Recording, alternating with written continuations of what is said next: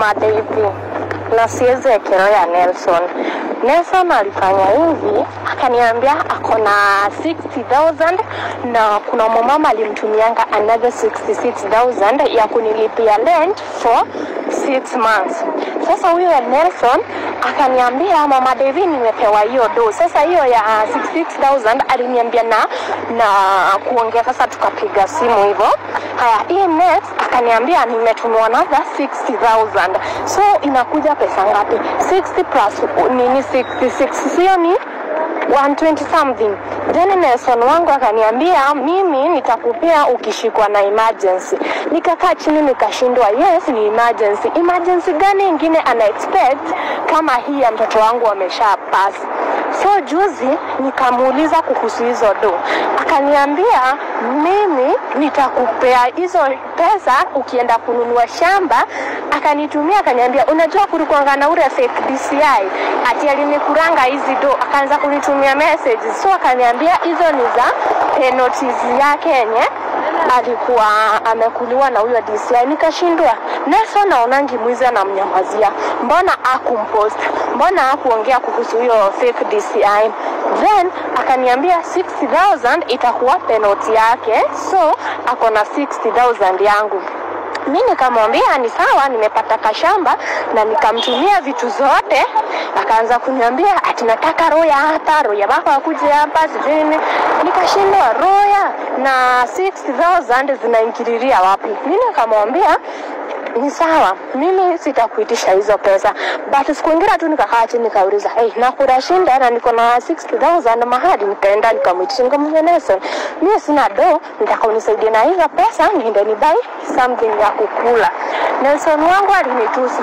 Akaniambia ana fight na shetani, mimi ni shetani, mimi nimekuwa mwenda wazimu.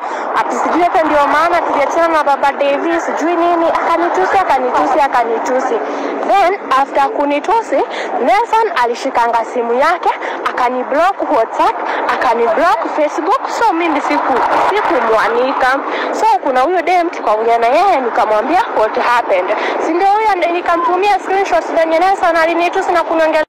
Vipi watu wangu, and in today's update hivyo ndivyo kumeenda na hivyo ndivyo stories ziko. I cannot judge to say who is telling the truth or who is not, but what I know, where there's smoke kawaida kuna moto. So guys, as you have heard kwa hiyo audio ni Mamake Devi Niana explain what happened.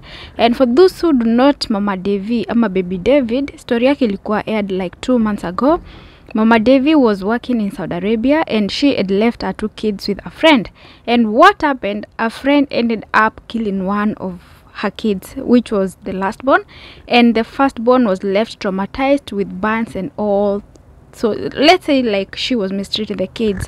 So after all that, and from what I know and from what I gathered from that time, mtu mwenye alikuwa anawasaidia kwa hii kesi ama mtu mwenye aliwasaidia sana mpaka kurudi ni Nelson Midhamu, who is the founder or the CEO of VOTV. So that is what she said. I have just come across that one and I thought it would be better to share since stories have been coming through since last week, and it is something which is good because so many people ask questions, and as I said, I'm not pointing fingers on anyone, but it is also good for us to be aware of what is happening. So guys, if you have watched this, if you have listened to this, it is also good for you to share your thoughts. Do you think it is like, do you think it's possible? Because also sidhani kama huyo mwanamke anaweza danganya, na pia like kwa mawazo yangu pia wewe mwenyewe singefikiri eti ni kitu inge happen. So I'm just on in between, and as I said on my last video guys, we are continuing to do an update of everything, and I'll be bringing everything up to you guys on the table, and we will be able to do the review until we know the truth. So guys, it's your girl P, hoping that kila mtu ako salama sana. If you are watching, if you are listening to this and ujaweza kusubscribe, please just make sure that umebonyeza hicho kidude. Just make sure that you subscribe to this channel. Stay tuned for more because I am here to entertain you. I am here to help you. I am here to give you whatever I have. Niko hapa pia tuweze kusaidiana. Anyway guys, thank you so much for watching. Thank you for your time. Do not forget to stay tuned. Be blessed.